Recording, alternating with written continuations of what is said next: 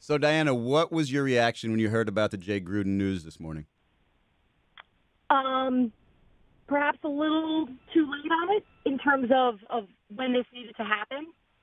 I think this all goes back to the draft, and I'm sure you guys have seen a lot of the stories that are coming out now, and we were reporting it as well during the draft about how Bruce Allen and Dan Snyder wanted to draft Dwayne Haskins when the football operation side of the franchise wanted to go with a different quarterback, the quarterback that's now in New York, Daniel Jones. Wow. In fact, I never even knew of Daniel Jones' potential and the high grades he was scoring until Washington tipped me off on it weeks before the draft. They said, keep an eye on this Daniel Jones quarterback. His stock is up, and they were right. And in the end, Dan Snyder and Bruce Allen, from what I can gather, were set on Dwayne Haskins because of a lot of different reasons, including Dan Snyder's personal interest in him because he used to watch him play at Ohio State, and he grew up near his son out in Maryland. So there was a personal connection there. And the football side of it was like, no, he's not ready. He's not the guy we want.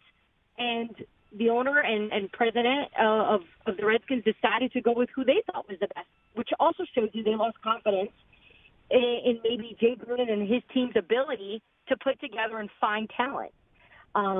So I think that was really the Achilles heel, or at least the first drop of this.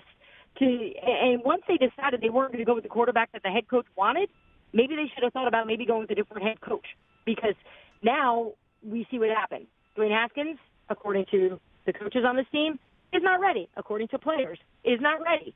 So this turned into just sort of a hurricane, and the person that had to lose their job, and this was Jay Gruden, and it makes sense.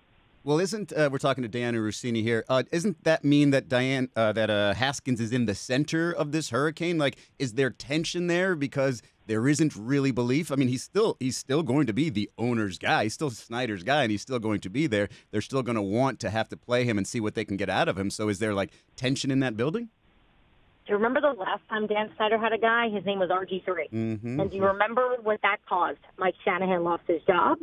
RG3 no longer is there. And the Redskins continue to lose. So they have not learned from their past, which is don't address your issues on your team like it's a fantasy football team where the owner just picks who he wants. Go with what the football scouts and the men that are paid to study this stuff day in and day out, go with their recommendations.